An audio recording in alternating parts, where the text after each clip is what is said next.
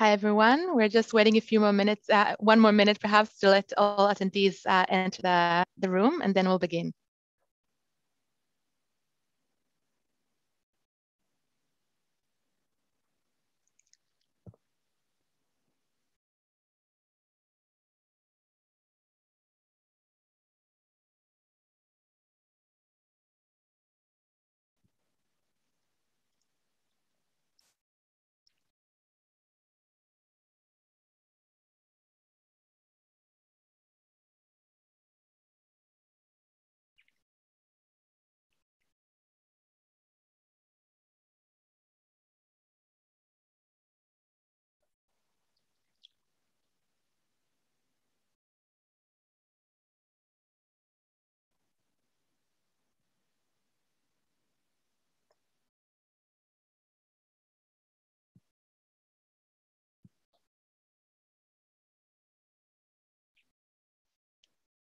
Okay, I think it's time for us to begin. So good afternoon, everyone, and thank you for joining us for an exciting conversation about the social and political meanings of biometrics and the human tech challenges that new identification technologies now entail. My name is Shiri Krebs, and I'm an associate professor at Deakin Law School, as well as the co-lead of the law and policy theme of the Government Cybersecurity Cooperative Research Center. I wish to begin by acknowledging that while we are gathered here online, I am joining this event from Deakin University's Burwood campus, which is built on Aboriginal land, and the land particularly of the Bunwurrung people of the Kulin Nations. I would like to pay my respects for the elders, past, present, and emerging, and to extend my recognition to their descendants who are present. So in the following 19 minutes, we will hear from two experts what they see as the main challenges that are currently stemming from the growing use of biometrics in various social systems, and engage in an interdisciplinary discussion about some of the difficulties that arise, particularly from the interaction between humans, machines, technologies in the identification space. And in particular, we will discuss issues concerning biometrics and identity, politics, and the direction of errors in biometric applications, as well as the challenge of protecting privacy in a world of growing surveillance technologies. And I'm very, very glad to say that we have two phenomenal experts to join me in this conversation. Each comes from a different discipline and providing a unique perspective on these new and evolving technologies and challenges. So our first speaker will be Dr. Pawan Singh, who will provide the social science perspective of concerning these issues. And Dr. Singh is a visiting fellow at the Australia-India Institute, and until recently, Innovation Network Fellow in Contemporary Histories at Deakin University. His research examines the right to privacy in India from a legal, technological, and cultural perspective, particularly as these relate to question of social identities, justice, and visibility within datafying systems such as Aadhaar, the Indian Biometric Identity Project. So Pawan, I invite you to start your presentation and share your screen. Thank you, everyone, for joining us. Thank you, Shri. Sorry about that. I'll just start with my presentation.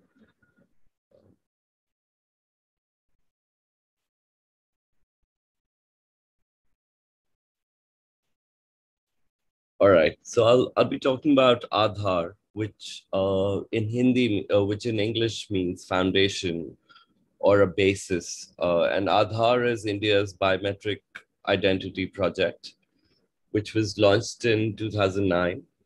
And it's managed by the Unique Identification Authority of India. I'm just going to give a quick background of Aadhaar before I move on to issues as they pertain to politics of recognition.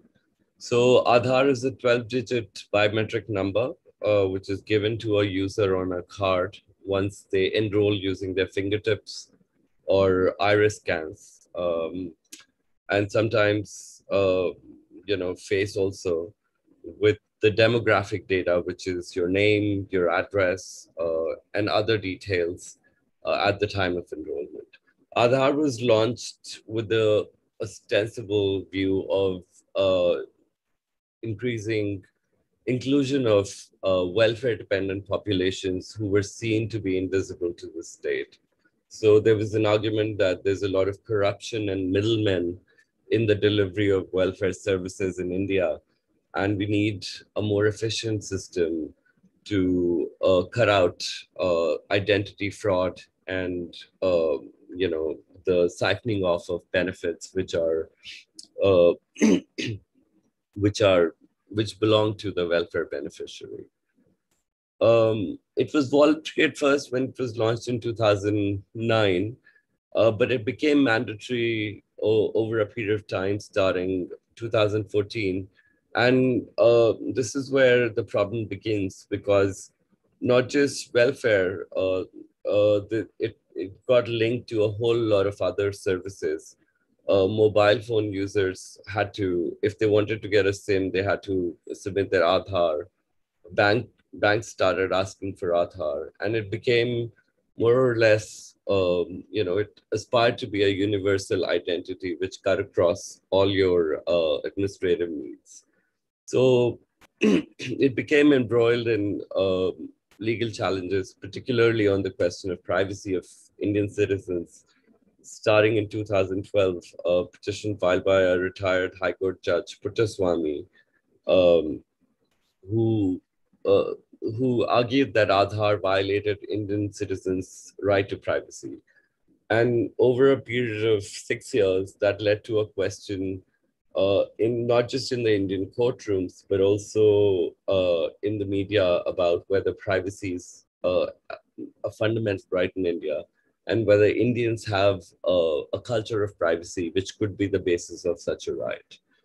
2017, Indian Supreme Court declared that privacy is indeed a fundamental right subject to certain limitations such as national security and as the government deems fit. But it's valid for welfare services need to have Aadhaar, mandatory Aadhaar, but not mandatory for other non-welfare services. Now, Aadhaar has been pitched as, it's been projected as unique identity, because biometrics, by definition, are unique to an individual. And when we speak of biometrics, it's primarily our fingerprints, our fingertips, which are recorded at the time of enrollment. So I'll be talking about the uniqueness of identity, a biometric identity, and what kind of the politics of recognition it initiates in when people start authenticating themselves using their biometrics. And I want to suggest that we should look at this uniqueness argument within the larger context of the lived context of their implementation. So Aadhaar has been implemented all over India. So we should look at specific case studies where individuals have had a lot of issues authenticating themselves. So there are three main considerations. One is administrative, which is related to enrollment requirements at the time of applying for an Aadhaar number. The second is human considerations, which includes all kinds of changes from changes to your biometric fingerprints themselves, issues of fraud, occupational, occupational factors such as manual laborers whose fingers have sort of faded because of, heavy physical labor, and issues of social power, social relations within the context in which Aadhaar is embedded, the social system. And then there are infrastructural considerations, which include access to IT infrastructures and electricity, which is needed to operate a biometric machine. So this is the broader social and cultural context within which Aadhaar operates. So starting with administrative considerations, one of the most fundamental flawed aspect of Aadhaar is that when you enroll for Aadhaar, you have to submit certain identity documents such as your passport, electricity bill, or anything that identifies you as a person. But these are not certified. These are not vetted for in any sense of the word. So, in fact, you can submit a fraudulent document and enroll in Aadhaar. And So, this is a real problem this is the whole premise of Aadhaar is based on uncertified, unverified documents. Um, so Anupam Saraf, who's a governance and informatics expert, he argues that identity documents or demographic information submitted during the enrollment often contains errors, and they can also be false. And there's no independent audit of the biometric database. So in fact, what you have is a whole bunch of biometrics belonging to people who may or may not be who they say they are. So it's a case of taking their word for it. And in some cases where they don't have any identity documents, there's an introducer system. So say a homeless person lives in a certain society and people know him based on, seeing him daily on the way to work. So they can vouch for him in the when he or she applies for an Aadhaar. So it's based, so the whole idea of enrolling in this biometric identity scheme is based on uh, previously unverified documents. Human considerations, I talked about fading fingerprints, and these are typically issues that arise in vulnerable populations. This includes aging populations whose fingerprints fade as they age, face changes. So facial recognition is another biometric technology that's come into the picture more recently. So changes in the body, physiological changes can create issues of biometric authentication. Disability is another factor when patients with leprosy are not able to authenticate themselves. There's another kind of uh, consideration which I think is very important, particularly when a welfare beneficiary goes and authenticates herself, um, is that depending on the social relations of power, Aadhaar is operating in multiple social cultural contexts. And in a village where there are certain caste hierarchies and class hierarchies, the the ration dealer may not give them rations uh, adequate the quantity they're entitled to. So their biometric authentication may be successful, but they may still not get what they're entitled to.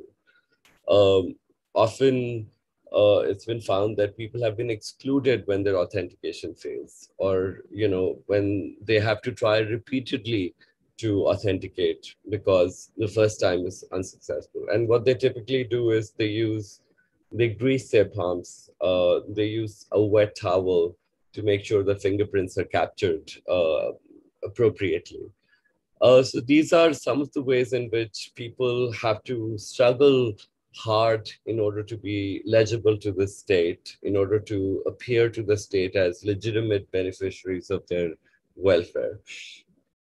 Biometrics can also be replicated easily, and there have been cases of fraud where in Haryana, in the state of Haryana, which is in northern India, uh, operator's biometrics were used in four different places at four different times on the same day while he was at work. So his biometrics were stolen and replicated by someone and used in different parts of the country to authenticate using his identity. So uh, I'm happy to go into detail later on, but the problem with biometrics as it pertains to Aadhaar in India is that they can be easily copied and replicated, and anyone can, use that replicated biometric to authenticate on someone else's behalf.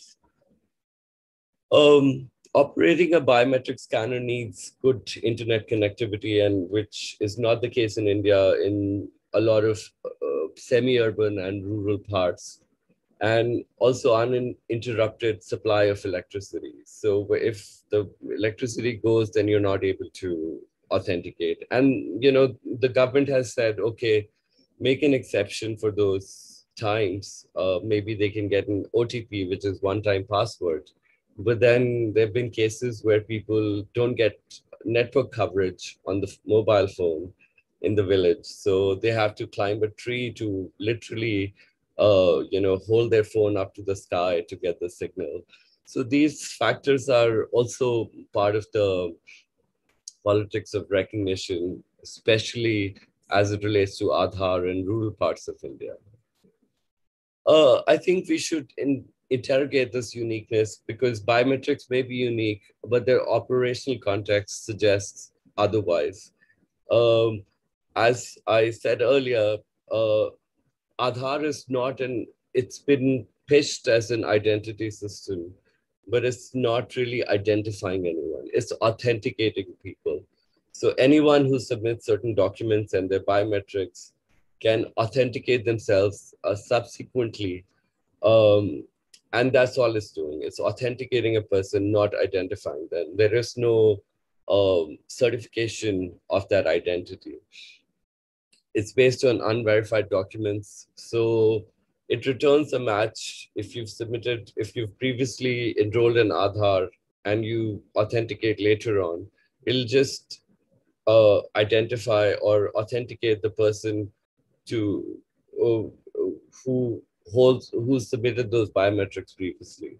So it's not successful in eliminating identity fraud. And there's a lot of writing, which I'm happy to talk about later on this particular issue. Uniqueness then becomes a very narrow basis for claiming accuracy in identifying persons. And this is evident in a lot of cases of fraud and fraudulent transactions done by certain individuals on behalf of others without their consent. So there are a few cases where Aadhaar data has been used to open bank accounts for people. Actually, one of India's telecom providers, mobile phone service providers, Airtel, they used subscribers' bank accounts to divert their subsidy into those newly opened bank accounts. And they were caught and fined heavily. But that sort of then, puts a dampener on the argument around uniqueness. Often there's another argument about mass surveillance, that biometrics can be a tool of mass surveillance. What I found in my research is that most users are happy to submit their biometric data, but they expect that data to have integrity when it's stored in the database, which means that when they go and authenticate themselves later on for any kind of transaction, it should return a match to their authentication attempt. When the authentication attempt fails, that's when the integrity of their data is compromised. So it's actually a compromise of the integrity of recognition. If you fail to be recognized by the biometric scanner the first time, and you try multiple times to succeed, then the next time you go, you'll have the same anxiety that maybe it's not going to work this time again. So integrity of recognition follows media studies scholar Helen Nissenbaum's idea of contextual integrity of information, that uh, as far as there is no misuse of information, the integrity of the information is maintained. Um, Now, the UIDAI, which manages Aadhaar, which is the Unique Identification Authority of India, has made some claims in the court of law saying that Aadhaar data is very secure. The data is stored in a room which has 13 feet high wall and 5 feet, feet thick walls. So they've made these absurd arguments about the security of data in terms of physical infrastructure. But the fact is that misrecognition and misuse of biometrics leads to certain kinds of anxieties of recognition for not just for the welfare beneficiary, but for other users who are using Aadhaar for mobile phones, banking, taxation. And even though the Indian Supreme Court said that, you don't need to have Aadhaar for getting a mobile phone connection, a SIM card, or opening a bank account. All these parties, all these entities, banks, mobile phone providers, they insist on Aadhaar. They tell you that it'll be easier if you submit your Aadhaar, even though it's not mandatory. So a person has no choice but submit, because they have an Aadhaar card. They don't mind parting with that data because it's easier, even though it's not mandatory. Um, yeah, so I think that's where I'll end, and I hope I'm in good time. And I look forward to listening to Rajesh, and then questions if there are any. Thank you. Thank you, Pavan. This was really illuminating. So we'll move now to our second speaker, and then we'll open up for Q&A and discussion, because the real purpose of this conversation is to have an integration between the social science and the technology aspects of this problem. So we shall now hear from Professor Raj Vasa, who leads the translational research at the Applied Artificial Intelligence Institute at Deakin. He's an innovator and entrepreneur with over 2 decades of experience spanning both industry and academia, with a specialization in artificial intelligence and complex software systems design. So we're very lucky to have Raj join us today. You're now welcome to join us and start your presentation, Raj. Thank you.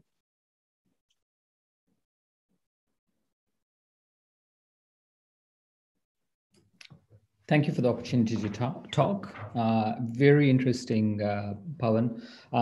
So I'll take of course, the technologist's viewpoint of it, but I've done my best to acknowledge and try and pitch it to explain myself why some of these things happen, rather than much more, rather than say they don't happen, and etc. So I'll just start with what biometrics is. So typically biometrics are considered to be measures we can extract from a human. So fingerprints, face, which comes from an image, or gait. So we can take a video and we can extract a fingerprint or a print of someone, gait print of someone based on how they walk. We can do iris scans as well. And both face and gait can be captured without consent quite easily, because technology allows us to scale that. And most AI models can detect these days both faces and gaits and fingerprints. Not perfect, but they're very, very good. Very, very good technology. So privacy itself is the next topic.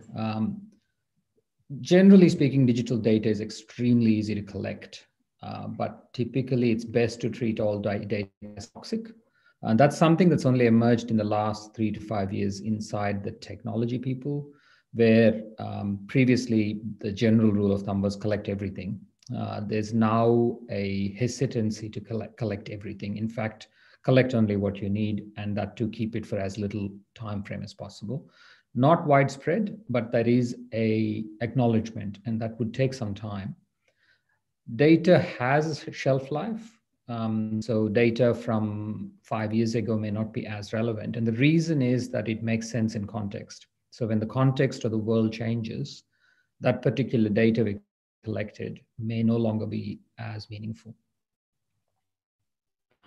And almost all of the privacy issues we have are typically because of bad actors. The bad actors expose poor design choices. So I'll explain why that happens through some simple observations next. So technology itself scales humans. Because humans are involved, it ends up being a socio-technical problem. So the word technology scales humans is the most important term I should talk about, primarily because when I say humans, it scales the good humans as well as the bad actors. So technology speeds up people that want to do evil, actually. And the only response we have is we have to be intelligent and compassionate. And I've used the word compassionate as a summarization of the politics of recognition. May not be the most precise formation of it. I'm not from humanities. I had to actually Google up what politics of recognition was. And that was the closest word I could come up with. And with intelligence and compassion, we can influence the consequences.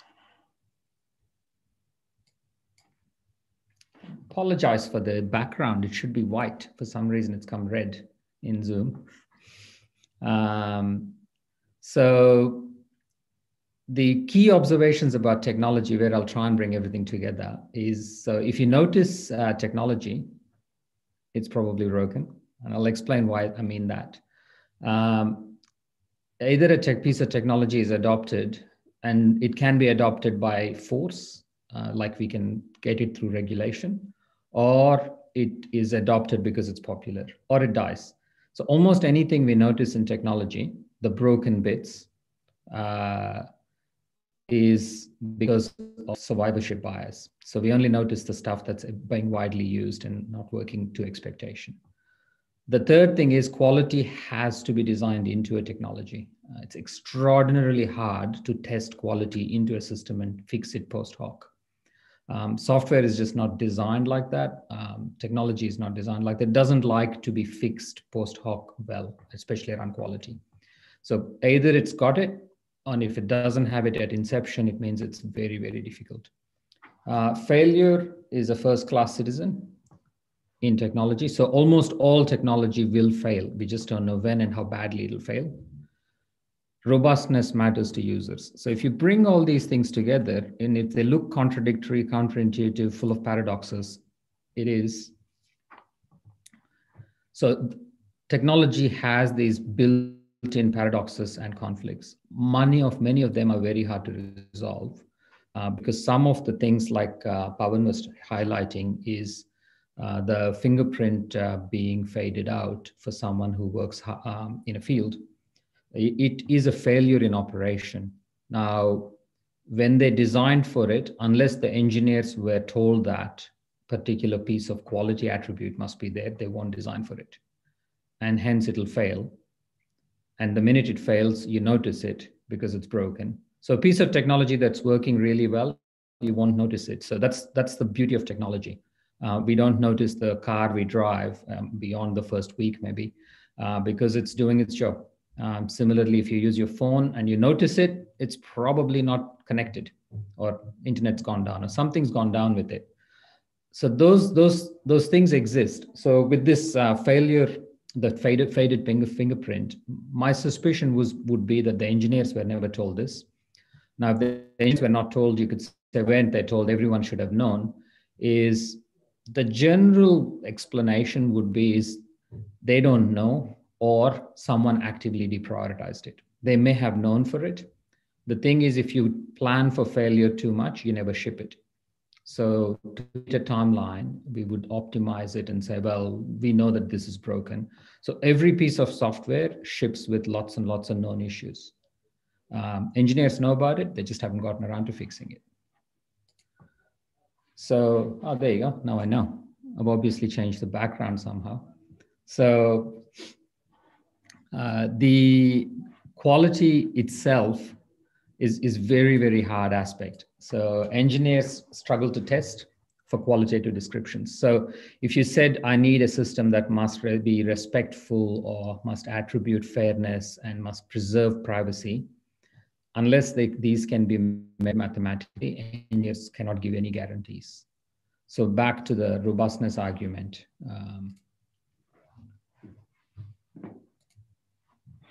What are we going to do about it? So generally speaking, most of the AI side, I'm just bringing in a general rule of thumb here with machine learning and stuff, is that machine learning algorithms, most of the focus has always been on testing for that part of it. But what we are shifting to is starting to ask these questions by saying, what data did we learn from? What did the machine learn? Is this useful? Did we make the right assumptions about it? But the same thing applies even if you didn't have a machine learning algorithm, even if you had a normal algorithm. These are things that have only recently started to be prominent in the technology field. So traditionally, these things never made much sense for engineers to consider because they default assumed the world is really good, or at least that's what I think it is the reason why they didn't. They're not malicious. It's just that they're ignorant, and they probably assume that they didn't design for the bad actors. And again, if you start saying what if, you come across in a development team as someone who's very negative, and they'll say you'll never ship it at the amount of constraints we have to consider. The other reason why we don't necessarily constrain or design for failure is we don't know all the aspirations that we should have when we start the design process. Some of these are discovered quite late in the design process, and those trade-offs are very hard to reconcile due to lack of budget or because we made other choices that don't gel well. So some variation of this is what's happening. Now, what can we do about it is, well, I would probably just say there's always version n+1, and we have to continuously keep improving it. Much like, I guess, the law of the lands are made, is when we have a broken law, we go fix it, or when we discover that something's not working, we have to go and fix it. There's not many easy solutions, and this is not something AI or any technology itself can fix. So that's been, hopefully that's been a different perspective, and I tried to keep it really short and summarized. So, and I'll go back to the key points, which one more time, just those ones that are the paradoxes and conflicts, and end it at that and open for questions. Thank you very much, Raj. This was really fascinating. So I want to thank both of you for your presentations. And now it is indeed time for us to start the conversation part of today's session. So I will start with a couple of questions. And while I do that, I strongly and warmly invite all our panelists and attendees to put some questions in the chat, and I will invite you to ask your questions in a couple of minutes. So just to start the discussion off, so I've talked to both of you before, and I had a couple of questions in mind, but something that really stood up for me now, listening to both your presentations, was the issue of identity. So we talked a little bit about, both of you mentioned some of the privacy challenges and the way that new technologies struggle with some of, data security and our right to privacy.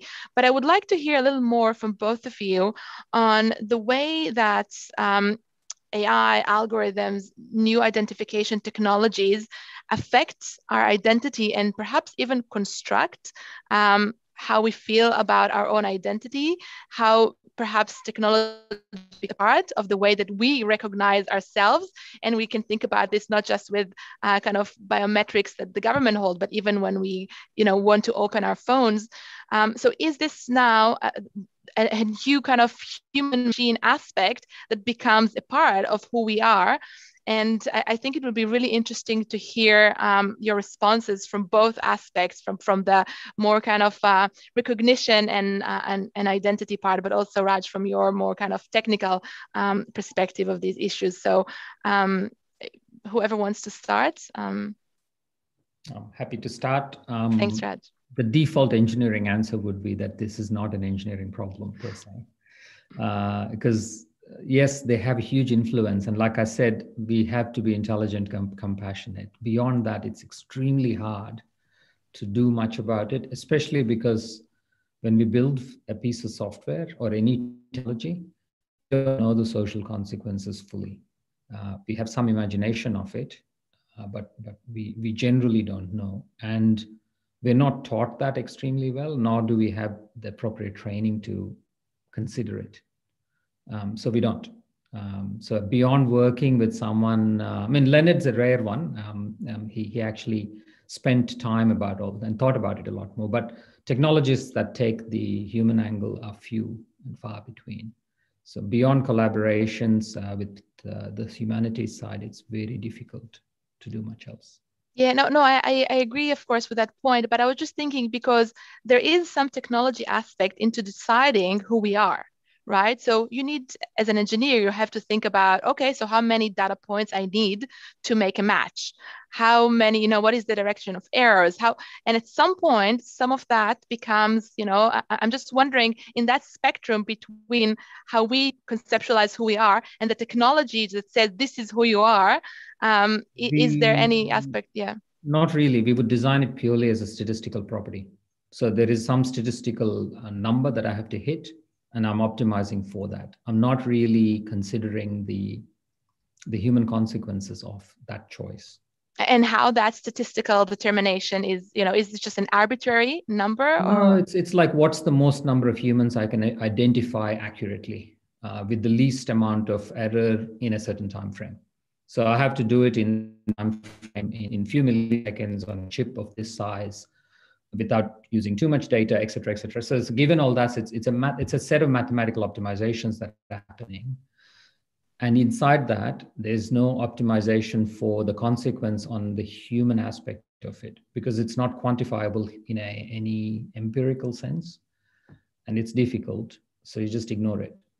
I mean, that's what happens. We don't necessarily attribute it. And if you do say you must consider it, most engineers would naturally say, okay, give me a number. How do I optimize for it? How do I know that it is good or bad? And it's a hard answer. So the choices are made on, let's ship it and figure it out. And the thing with technology is, because it scales and it goes fast, the finding out part may be too far. I mean, we may have caused a lot of damage in that process. So the solution would be to, where such high impact may happen, again, we don't know if it will. If we can anticipate it, we probably shouldn't ship it. So things like, we wouldn't do this when we're building a nuclear reactor. We would be super careful, because we know quite clearly the consequences and human health harm it causes. Whereas this one is not fully understood, and hence it's not being considered. That's my belief, is why it doesn't get considered. No, this is really interesting. Thank you so much for that. And perhaps, Pawan, would you like to respond to that issue from your perspective and research? Sure, certainly. I think I agree with Raj regarding the difficulty in grappling with the qualitative aspect of designing technology. How do you anticipate certain issues? Because you're designing for the human, not for a social identity per se. You're designing for a, population, not particularly keeping in mind what aspect of themselves they prioritize in interacting with the technology. So that's one thing. It's hard for me to talk about algorithms and AI, because I still haven't quite, researched those subjects in any great detail beyond what's been said about them, that, they discriminate. They're often based on biased data. They're designed such that to reproduce certain kinds of prejudices. Uh, and technology learns from, technology is as good as the data you feed it, at least algorithms. But I'd like to think a little bit more counterintuitively and a little bit controversially about this whole idea of mass surveillance, that technology is a tool of mass surveillance. I think one thing I'd like people to recognize is that there is, and this has been discussed by a lot of scholars, that there's an innate need for visibility and appropriate recognition by technology, as much as there's a need for data privacy, which probably happens later on when, our honeymoon with the technology is kind of over. And then we realize, oh shit, what have I done? Having said that, in the implementation of technology, I think there's certain steps that can be taken. The problem with Aadhaar arose when it became mandatory, that you have to have Aadhaar in order to be able to access these services in India. And no alternative. You had all these paper identities before, which were considered flawed, but they were working. But when Aadhaar came in, it was taken as a complete replacement of those paper identities for at least a certain period of time.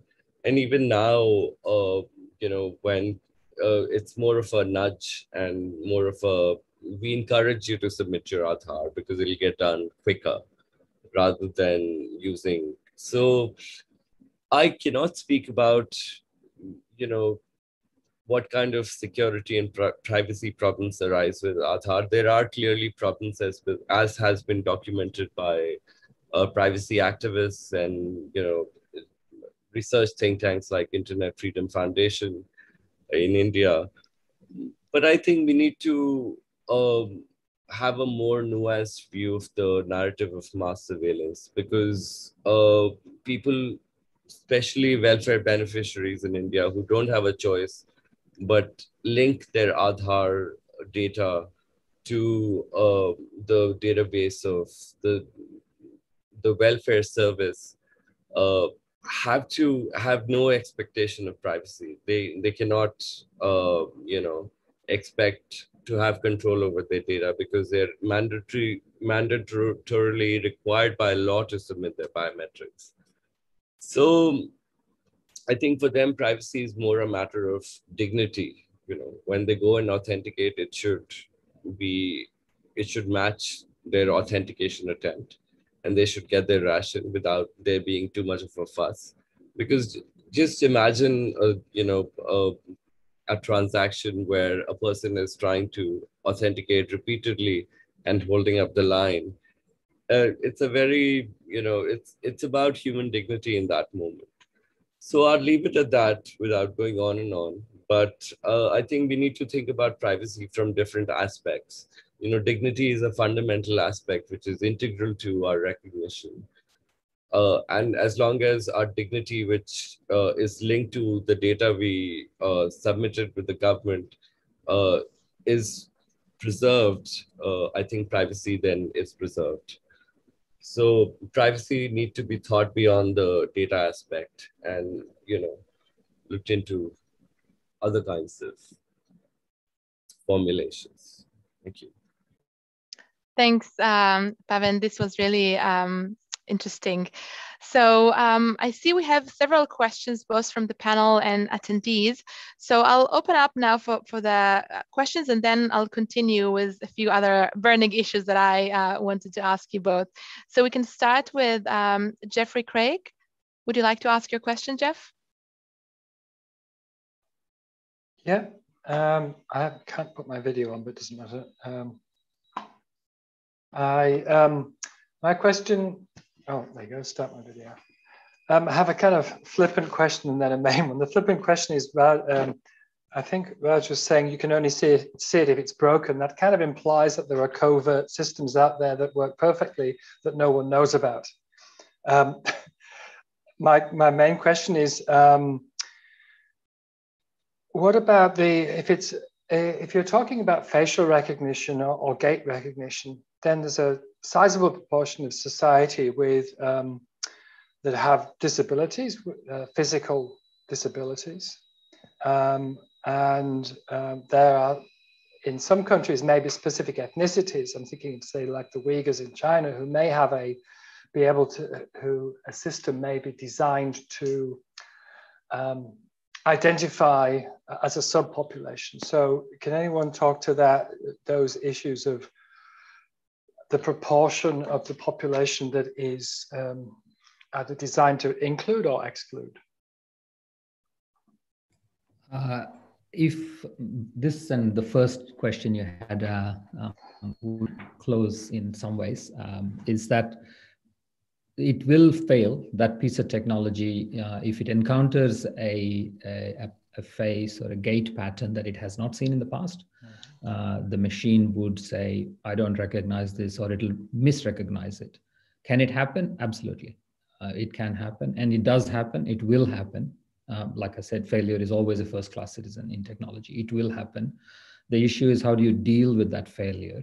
Sometimes we have a manual process, and sometimes we may not consider it and just ignore it. And that's where the compassion side comes in. Either we choose to build such technology, in which case we need to be compassionate at failure time and acknowledge it, or we can be malicious and use it for mass surveillance. That base technology, unfortunately, can scale really to bad actors.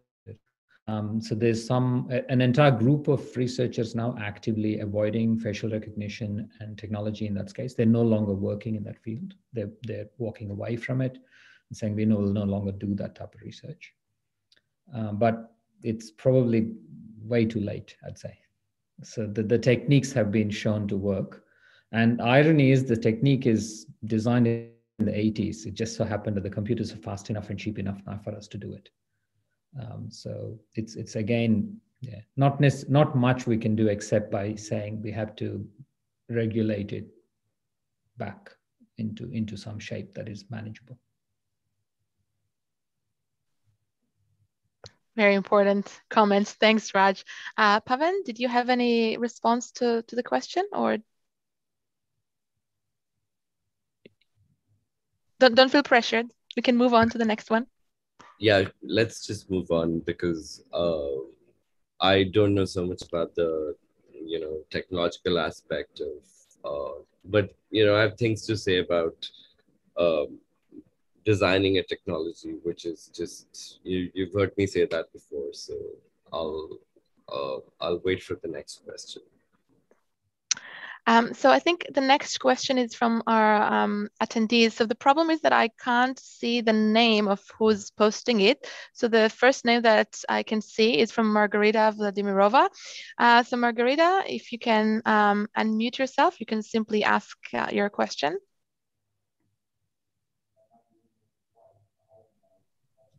Oh, great. Hello, everyone.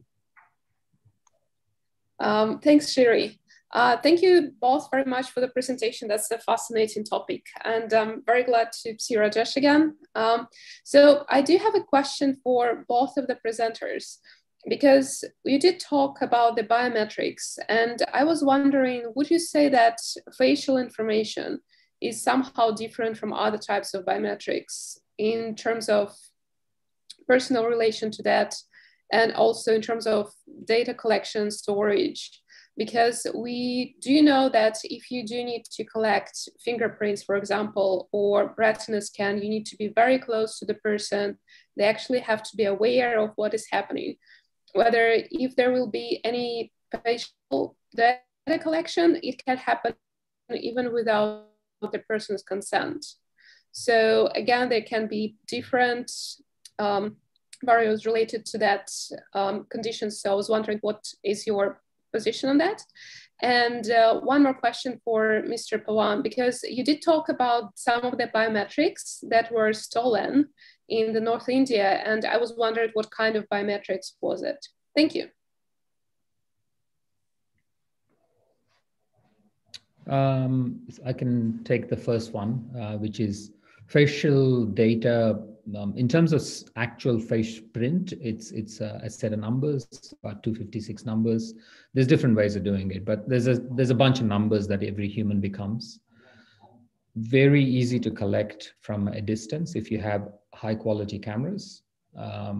So not the cheap cameras, a high quality camera. Lighting of your face matters a lot. So if it's well lit, evenly lit, the recognition accuracy is very high. If it's poorly lit, then recognition accuracy is much lower. The technology coming out of China claims it can bypass some of those limitations, but I'm not so sure how they've done it. But that's what they claim, that they can do it. So they're saying like low resolution images with poor lighting and still can recognize. Same for gait. Gait actually doesn't require very high resolution imagery. It can detect and identify people with even low resolution imagery because it's going on a video feed, which is movement of data, whereas face requires a photograph, typically speaking. So, and yeah, of course, it's because it's easy to collect, it's easy to deploy, and almost likely all mass surveillance kind of technologies would use facial recognition and gait recognition moving forward. Gait will be maybe 5 years out, from mass use, but it will be used in the next 5 years. Thanks. One problem is with facial recognition is that uh, is it doing it live, or it's authentication happening, in the moment, or is someone using a photograph of a person because this was a problem with Aadhaar, at least when they used facial recognition. There was a security issue with people using photographs of the person to authenticate, and you could, there was no requirement of the person being authenticated in a live setting, so they needn't be present, but their photograph could be used to so it poses certain privacy risks in India. And the other factor is, of course, physiological, biological changes in the face. If you have an injury or disfiguration, all those things. And specifically, I see a question about transgender identities. So facial recognition, how does that, I mean, I haven't done much research on that, but that's a valid question. How would a transgender person be recorded? Because, and this is a separate question again about transgender identity. Does trans mean you're always in transition?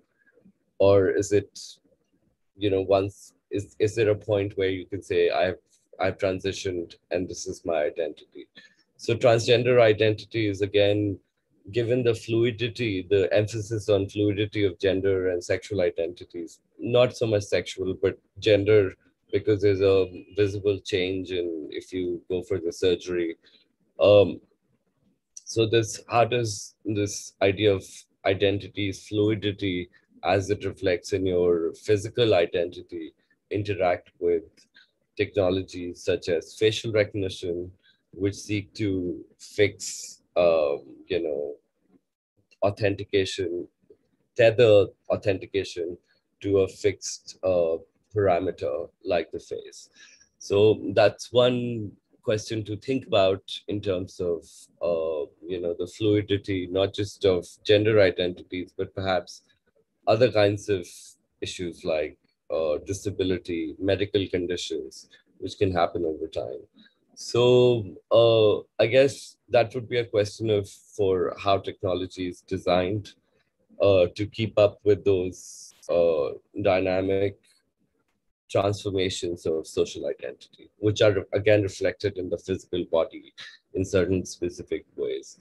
What was the other? I see a question about transgender and disability. So I hope I've addressed that in some sense. But the problem with these identity categories are, again, sensitive identities, at least in the Indian society, and as elsewhere to a certain extent, because transgender identity, as much as it's about gender, there's also a medical aspect to a transgender person's life. So if they are transitioning medically, then it also includes medical data, which is, again, a very sensitive category according to the data protection bill, which is still not enforced in India, is still in the consultation stage. Similar with disability, again, disability, it needn't always be a visual disability. It needn't be a bodily impairment. It can, be an invisible. How do you visualize HIV on a person, right? So there is a real paradox here in becoming visible to the state to access benefits. For example, getting antiretroviral therapy for your HIV condition. And there was, in fact, a proposal to link Aadhaar to the medical records of HIV positive people who were availing of those benefits, but in their respective contexts. So imagine a small town in India where this is happening, where an HIV positive person is going to authenticate using Aadhaar to avail of their antiretroviral drugs, and the operator gets to know them that and they live next door or close by in the same neighborhood. So, again, going back to what Raj mentioned, bad actors, humans are, it's not in good faith. So these systems end up exposing humans to, at least as far as sensitive data is concerned, medical data pertaining to gender and sexual orientation, disability, and many other categories which become sensitive when they're datafied. So datafication of identities produces this real paradox of visibility. You have to be visible to the state in order to be helped by the state. But at the same time, you're not interacting with the state as such. You're interacting with an agent of the state who's a human. So I guess there's no resolution. It's just, we can think of coping mechanisms when such things happen. But yeah, if there are other questions, I'm happy to talk more about these paradoxes. Wonderful. Thank you so much, both of you, for these very comprehensive answers. So we have now 2 additional questions from the panelists. And the first one is from Tao Pan, and the second would be Radhika. So we'll start with Tao. Quickly, I just want to answer Margarita's question. Sorry, I forgot. I sent her a link on the chat, but the biometrics that were stolen were fingerprints. So fingerprints can be stored digitally on computer, and they can be stolen and reproduced. So one question, I guess Raj can speak more to it, is about liveness. Is a fingerprint that's been tested against a biometric scanner, is that a live fingerprint or is that a copy? So that's where UIDI, which is the authority that manages Aadhaar, didn't know about this.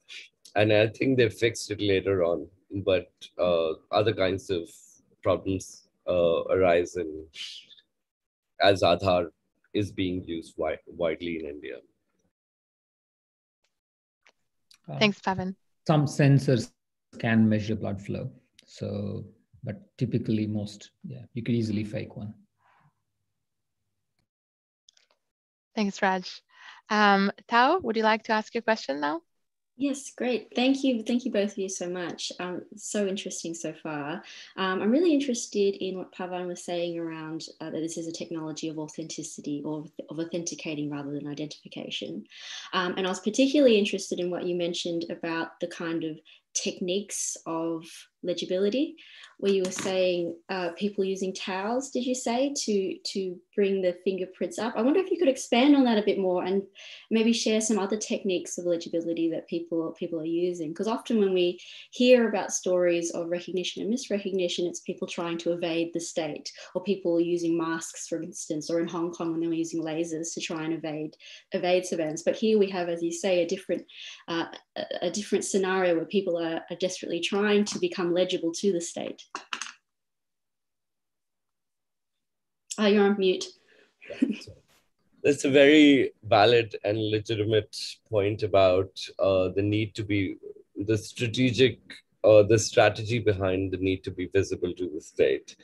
So these people who are welfare beneficiaries have no choice but be legible if they want to get their benefits from the state. They have to go to the authentication center, which may be miles away. So this is another paradox which is usually not talked about in the discourse much, is the fact that Aadhaar centers are located in particular locations and they may be far from the Indian village where the beneficiary lives. So Aadhaar promises improved social mobility by giving people benefits, but then it compels physical mobility. And especially if you're disabled, you're poor, you don't have a means of transportation, it compels physical travel to the center, in order to present yourself and authenticate. Yeah, and there have been cases where manual laborers, their fingerprints don't get captured easily. And I'm not sure how they do it with towels. Sometimes they use Vaseline to grease the palm to make sure the texture of the skin softens up and they're able to, but I don't know to what extent they are successful. But a lot of these scenarios have been documented on video, and my presentation had a resources page. I'll type it here later on. The website is Rethink Aadhaar, and they have a video documentation of a lot of these case studies where people have gone to authenticate, and on camera, they're failing to authenticate. And for me, that's a very anxiety ridden moment, which turns the lens back onto your identity, and you think there's something wrong with me that I cannot. It's not the technology, but it's my fault that I'm not able to, uh, authenticate using to get my benefits. So that's one. The other is this idea of trying to catch the network in a village. So sometimes they take the biometric machine outside the shop to get a better signal from, because it's all interconnected to the network. The biometric scanner is connected to the database, which is the Central Identities Repository, CIDR, which is a repository of biometric data. So it has to ping there for it to be a positive match on this end. So sometimes they have to physically, take the machine and go to different spots nearby in order to be able to catch the signal on the machine. And then they said, okay, let's just do one-time passwords, which is popularly called OTP. But again, the issue is of a signal and how many people own mobile phones. And it also presumes digital literacy in people who are trying to access these benefits. So what I've found in my research is that most people, it's often said that Indians or people don't care about privacy. That's a very flippant way of saying it. I think most people care about privacy, but what kind of privacy they care about is not necessarily data privacy. Data is already out there. We can't do much about it. The least we can expect is the integrity of that information to be preserved.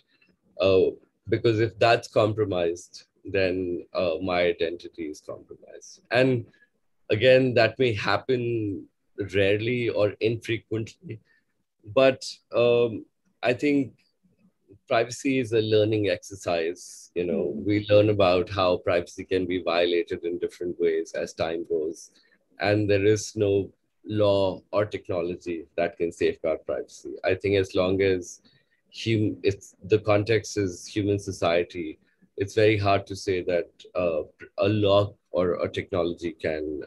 There are of course different frameworks, principles like privacy by design, which inform the designing of technologies. But we live in a world of Cambridge Analytica and many other data breaches. So I think it's time we shifted our expectations from this discourse of mass surveillance to something more nuanced, which takes into account our needs for recognition as well as integrity of that recognition. Yeah, I mean, I think that flippant attitude that you pointed out just then is really important to acknowledge, because each of us who works at a university would understand that we all use authentication software every time we try to log into our own accounts, and it's really not a choice. For many of us, we either have access to our emails or we don't. It's a matter of employment. And as you say, the kind of anxiety that produces, I mean, I think everybody here would have had a moment where they're desperately trying to prove that they are who they are to the machine. They are who they are to access their emails or to access their Medicare or anything like that. And when you feel this profound sort of, I don't even know I can't even answer these things correctly. Yeah. Thank you. I think anxiety is a legitimate privacy interest, which is often not recognized. And maybe, I don't know if this is such a wild idea, but if we can design technologies trying to take into account the anxieties it's going to induce in a person, that would be, and sort of mitigate that. That would be something. But I don't know if I'm way off in my thinking of how technologies are designed. I have to interject, even though I know Radhika is next, because one of my questions for both of you was, both of you mentioned different aspects of compassion and technology, and especially Raj, and coming from the engineer in the room, I thought it may be worth to say another thing about how we deal with how can identification technologies be compassionate? Is this really about engineers who design the systems need to, think about the humans, the stress that they may feel, how it affects, how we feel about ourselves and the stress, operating the technologies. So I think maybe, and Radhika, forgive me, but maybe another minute or two to just kind of unpack this issue of compassion within identification technologies. So when we design for it, we try and account for emotional reactions early on. In workshops, we do ask for it, but it's really hard to test except subjectively. And often at scale, we don't know the full impact because the flow-on effects are only discovered in operation, not necessarily in a lab-like setting.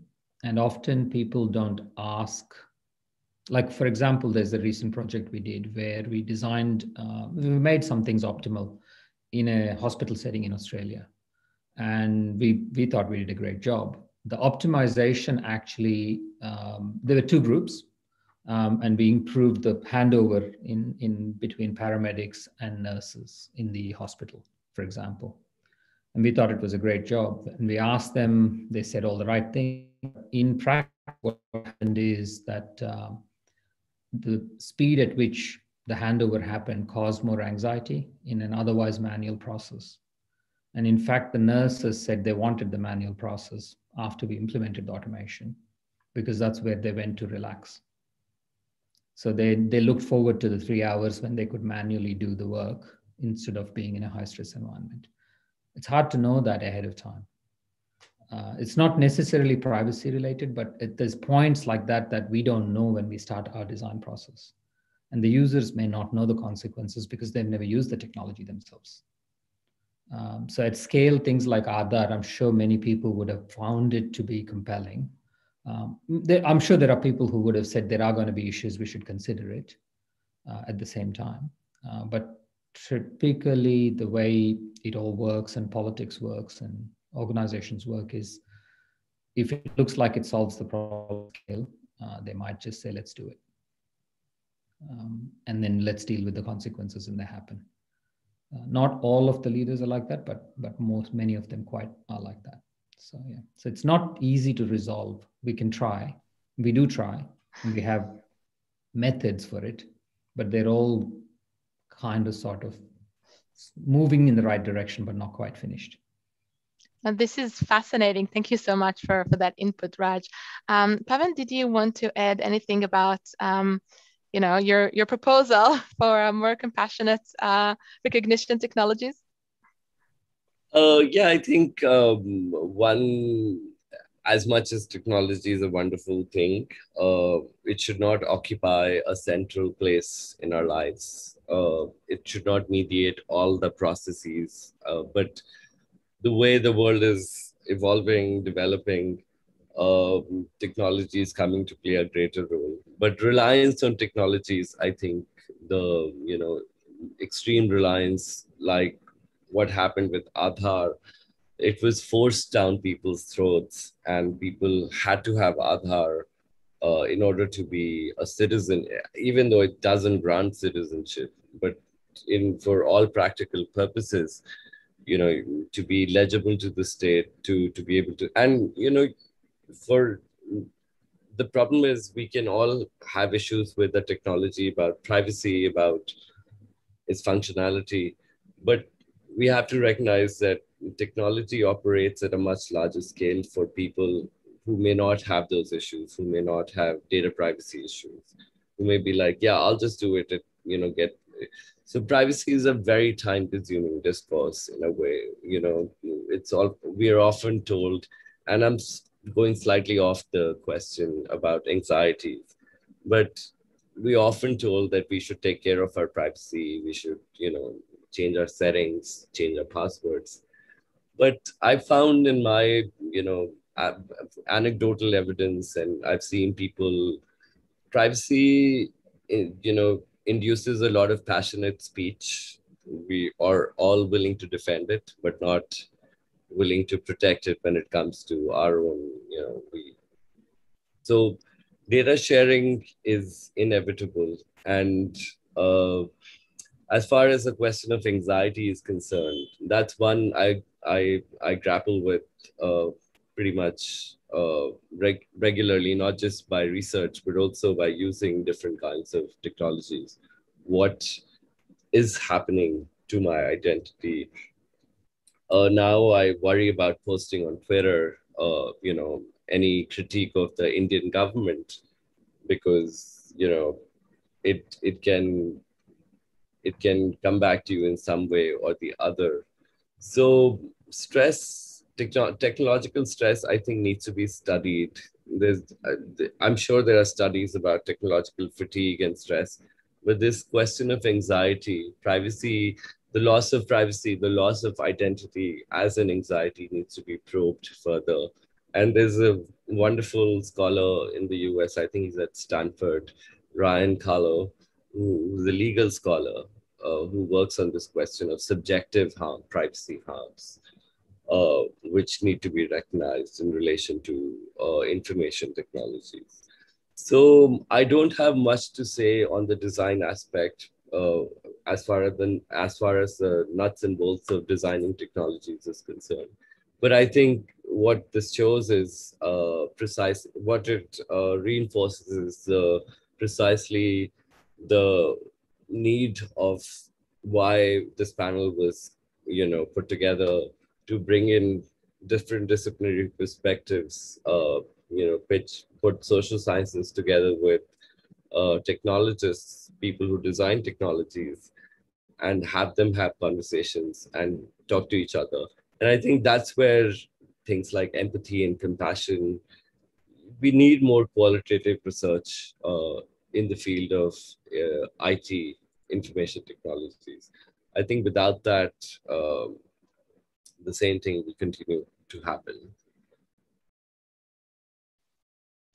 Thank you so much, Pawan. So now I know, Radhika, you said that I basically asked your question. Sorry about that. But when I look at the chat, I can see a few other questions from you there. And one of them in particularly I find fascinating about, this perhaps intersection between compassion, identity, and technology. So would you like to still ask your question, Radhika? Yes, I would. Thank you, Shiri. I was thinking, I was struck by, Raj mentioned compassion almost in the passing in the first, iteration during his presentation. I guess I can turn my video on as well. Okay. And in the morning, we had another session on the anthropause, and we discussed their care, care as a way to operate in the world. And I was thinking, kind of trying to think together with compassion and care and so on. And again, Pawan actually touched on that just now, thinking about, so what do we do? I mean, I can see that obviously, there's on the one hand, all these technologies allow people to be recognized, to access care, to access welfare and so on. So, but on the other hand, there are, possible harms. And I think if we say, Pawan, you mentioned research is necessary. I think there's in fact a fair amount of research, or at least, emerging research in this area. But I was thinking about, and Raj and I have often had these conversations, and Raj says, well, the client briefs us and we produce what the client wants. And if it works, then that's a successful technology, if it works as the client wants it to work. And I feel that more and more, I know that every time I use the IT services in the university, they ask me if I'm happy, so there is a way that they're concerned about the user's, comfort or user's happiness. Although I find that those surveys are in fact even more annoying, than the struggle that led me to seek that service to start with. So I'm just wondering about what can we do in terms of actually having these, is it possible to have interdisciplinary teams designing these things to start with? I know that when you're commercially producing a commercial product, you would do a lot to test it with, users. And I think now it's like you put it into use and then you test, you kind of get the feedback from the users. Maybe there's a step missing before actually sending it out. And I was wondering also about, so it's kind of working together to do that, and also wondering about briefing the clients themselves. To what extent do we have a responsibility, or do IT or AI professionals or people who are designing these products, to what extent is there an obligation that they actually also brief the client about the possible kind of, not just to produce what they want, but to educate them on what they ought to want, or what might be the possible kind of misuses, not from their legal or liability point of view, but actually from the user's protecting the user point of view. We have a subfield called affective computing, which considers the emotional goals of a user, which are done early in the life cycle. We do ask, where possible, we consider it. The difficulty is we don't know if we've achieved those affective goals or emotional goals. We can say we think we've addressed it, but we don't really know, because a lot of those things are only discovered in testing at scale. And at scale, the effects are very different and consequences are very different and the ripples are very different. So Twitter, when it first started, and Facebook, when they first started, would not have imagined what they're getting used for. Because they've given loudspeaker, and I'm pretty confident they didn't start out by saying Donald Trump one day would use it to get elected to be president. It played a huge role in his election. And that was not a design goal at any time in Twitter's engineering discussions, I suspect. And that's the difficulty. Some of those tools will get used in unexpected ways. The other thing is the anxiety may be induced in unanticipated ways. So people that designed the identity system would have designed it with reasonably good intent in mind. They're not malicious, all the engineers I know. They may not be fully knowledgeable about humanities, but they're not trying to do evil things. So, so those things we can do some things better, and we do try to do some things better, but it's very difficult to know till the consequences happened how to regulate it sometimes. I was actually wondering about interdisciplinary work. It's not as though the humanities has all the answers either. I think, in fact, it's probably better at raising some questions or raising awareness of certain things or whatever. But I was just wondering, because we do talk, talking about interdisciplinarity has been, there's been a long tradition of that, but it's been quite not as easy to do. So we're still trying to encourage that. We still need to try to encourage that, because it's not happening as much as it might. And it seems as though sometimes people speak quite different languages, and it's hard to do. And I'm wondering, to what extent we might. I know increasingly, for example, ethicists are engaged by, and I think, Shiri, you would know that this is probably more to do with liability, perhaps, than other considerations. But I was just wondering about ways in which we could, kind of design it even more through the process of interdisciplinary kind of collaboration. And we should try. At a minimum, we should try on the next project we encountered. We should try and collaborate. Because we might learn more on how to solve some of these problems. Well, perfect. We already have half a solution. So I think we only have time for one last question. And we have a question here from Christopher O'Neill. So Christopher, would you like to ask your question and join us? Yes, thank you. I don't know, my video's not coming up, but I'll just talk. Thank you. Those were two wonderful papers. I was just wondering, particularly for Pawan, in your research on Aadhaar, I think a really interesting sort of case study or use case in terms of sort of this kind of question of compassionate surveillance is the biometric surveillance or facial recognition surveillance, particularly of children. Obviously, sort of young children in particular, they're going through quite rapid morphological changes in their face, which makes sort of facial recognition challenging. I know there's sort of research being done on that. I think in India actually. But I was wondering how the sort of biometric surveillance of children, well, whether that has come up as a question in your research, or if you've looked into sort of how that's negotiated, that difficulty, or managed by carers, or yeah, I was just wondering if you had any thoughts there. Thank you for your question, Christopher. I'm not particularly sure about the facial recognition of children, but there's a scheme called Midday Meal Scheme, which provides midday meals to school-going children in the rural parts of India and some semi-urban parts for poor families who can't afford to feed their kids lunch. So Midday Meal Scheme provides children with, that service.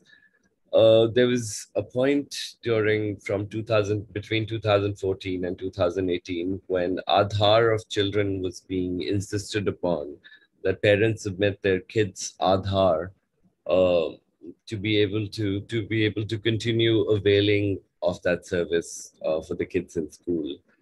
That was really problematic because if parents couldn't submit Aadhaar, the kids would be excluded from being given meals by the school authorities. So that's one case that I'm aware of. And generally in India, the discourse on children's rights, I'm not aware of the scholarship in that area particularly. But just knowing anecdotally, there's not much to say about children's rights. I mean, there's a lot of people working on it and they have a lot to say. But socially, how people treat children, and any benefit that the government gives to any beneficiary who's poor or socioeconomically disadvantaged, it's the whole. You have to think about the relations of power at play in that transaction. There's an attitude of, I'm doing you a favor kind of a thing so the government is, sorry, my ball hanging is falling off. The government has the right intentions, but the operators on the ground, when they, implement these schemes, that's where the problem arises. So I don't know about facial recognition of children, but children's rights are not, it's not a, there's not very much awareness of children's rights in India. It's emerging now, mostly in urban contexts. But in rural contexts where children are often sent to work at an early age to, earn a living for the family, it's very hard to say what agency they have. So that obviously requires, and there's research going on, I'm sure, sociological research and anthropological research, which can answer that question. Great, thank you very much. Thanks, Pawan. And thank you all for joining us. I think that's probably all we can accommodate from this conversation. So I just want to end by thanking both our panelists, Raj and Pawan, for excellent presentations and for the engagement in this really lively and fascinating conversation. And I also like to thank the organizers of this panel, so Radhika Gurur and Leonard Hoon from the Data Cultures team at the Deakin Social Science Network. Thank you very much for organizing this panel and for bringing all of us together to think more deeply and interdisciplinary on how we can improve biometrics and in the context of social and political recognition technologies. So thank you all very much. And I think maybe Radhika would like to say a few words before we end the panel. Yes, thank you very much, Shiri. I wanted to thank Shiri, yourself, and Raj and Pawan for a brilliant presentation today. Thank you for a discussion that was so important and so really necessary for our times, so topical. This was the second in the series of 4 seminars, the Emerging Issues in Science and Society seminars organized by the Science and Society Network. And thanks from Data Cultures, which is the team that organized this particular seminar. We had a brilliant seminar this morning called the Anthropause, and we have 2 more sessions coming up, not tomorrow, but the day after. One called Modeling COVID-19 and the other called Reframing Biocultural Collections. And we invite you to please join us for those 2 sessions. Details will be in the same email that you use to access this particular session. Thanks again. And final thanks for all the panelists and attendees and everyone that join us and listen and contribute to the conversation. I really hope that we'll have another opportunity to continue this engagement.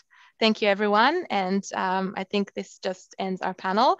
If anyone wants to stay online and ask a few more questions, I'm happy to stay for a bit of a Q&A.